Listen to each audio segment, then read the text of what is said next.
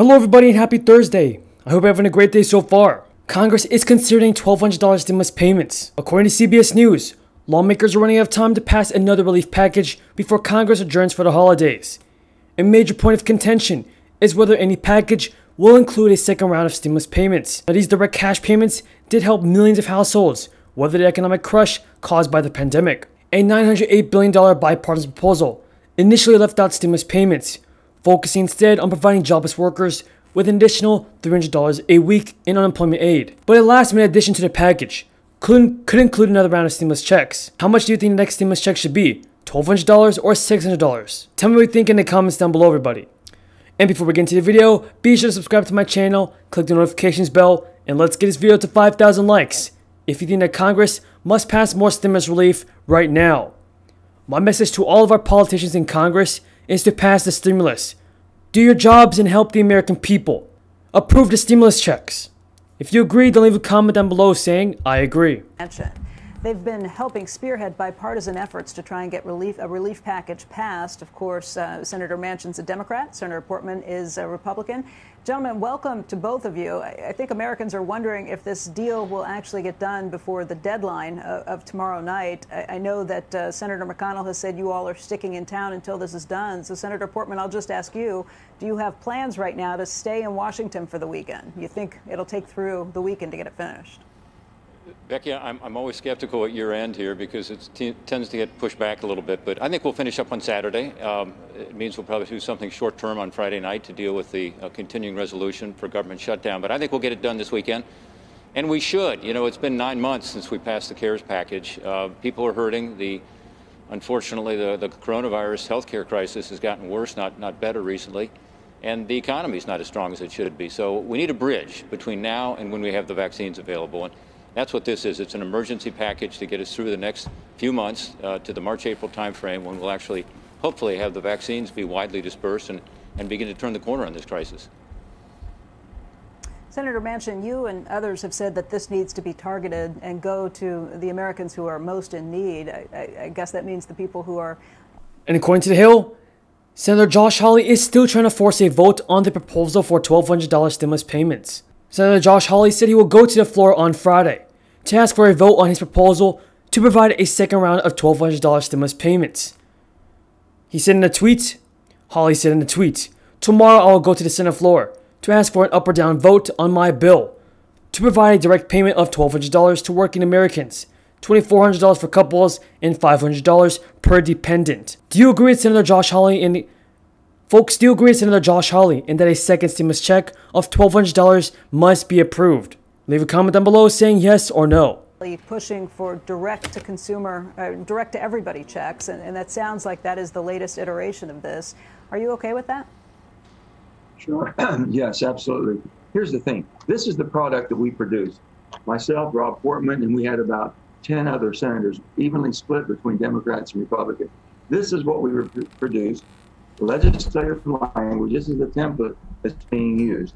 We were able to negotiate the deal that we thought we could all live with, and the price of what that would be is $908 billion. The Hill goes on to report that Josh Hawley introduced legislation earlier this month to provide a second $1,200 stimulus check in the language that will mirror the bill of the March CARES Act. He's also teamed up with Senator Bernie Sanders to try to get it passed by the year end. By the end of the year as part of a sweeping agreement, which is still being negotiated on. Now according to CBS News, the $748 billion measure would help millions of jobless workers by adding 16 weeks to the unemployment programs that are now set to expire at the end of December. The Pandemic Unemployment Compensation, or PUEC program, which had provided $600 a week to jobless workers until it expired in July, would be renewed with weekly benefits of $300. The plan would also extend a federal eviction moratorium by an extra month through the end of January. House Speaker Pelosi and Leader Mitch McConnell, as well as other congressional leaders, spoke on December 15th to discuss the relief package and a broader government spending bill. It's all in legislative language. And basically, they took the 160 and they're saying, okay, since we can't come to an agreement and liability and state and local have to move the same because each side had their respective positions on that, then they said, okay, well, let's do direct payments. And it's going to be a bit smaller. But when you said, are we okay? Absolutely. We always wanted to do direct payments. We thought it stimulates the market, if you will. But the bottom line was we couldn't get over the $900 billion. And I want people to know this is an emergency relief package. This is not a do-all, end-all. And Joe Biden, our president-elect, coming in as president in January, will evaluate the situation and offer another package if needed. And we will consider it and work towards making sure our economy continues to come back strong. But we have to get through this time period, the first quarter especially. This is a time package basically till April the 1st. That's what we were working under. And I told all those people it's not enough in so many areas and it's too much in other areas where both sides are taking their respective positions. Pelosi spokesman Drew Hamill wrote on Twitter, the Speaker and Secretary Mnuchin spoke at noon by phone for 1 hour and 7 minutes and discussed the latest on stimulus and omnibus bill talks. The Secretary will join the Four Corners in a meeting today at 4 p.m. by phone. Now splitting the bill may boost the likelihood of extending jobless benefits before year end. There's a nearly categorical 80% that Congress will enact at least a moderate-sized $400 to $750 billion stimulus bill before the week is over. Bernie Sanders also tweeted, as a result of the pandemic, tens of millions of Americans are facing economic desperation. They can't afford to pay their rent and face eviction. They can't afford to go to the doctor or to feed their children, and they're going deeper and deeper into debt. Now, Bernie Sanders is one of the politicians in Congress trying to pass more stimulus checks of $1,200. On checks would be coming at the expense of extended unemployment benefits. It sounds like you're saying they're coming instead of the state and local payments. What's the case? Yeah. Yes, I myself personally, and Rob I want to butt in here.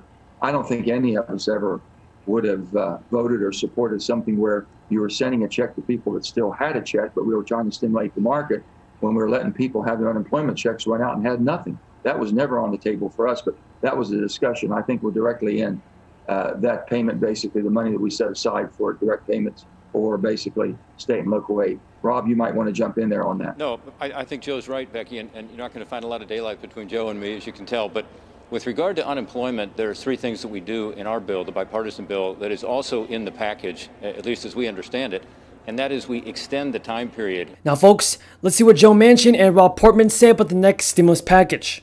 As an example, gig economy workers, but also people who are taking advantage of the 13-week federal government extension of the state program. And look, we need it in a lot of states. I mean, some states are doing better than others, some sectors of the economy are doing better than others. But as you know, as you begin to shut down an economy, a bunch of people lose their jobs through no fault of their own.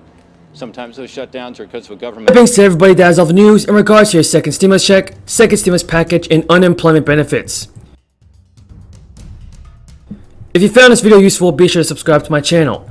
Click the notifications bell so you never miss all of the newest and most up-to-date, reliable stimulus check information. And let's get this video to 1,000 likes if you think that Congress needs to pass a second stimulus check before Christmas. Thank you so much for watching, everybody. I hope you all have a nice day. Stay safe.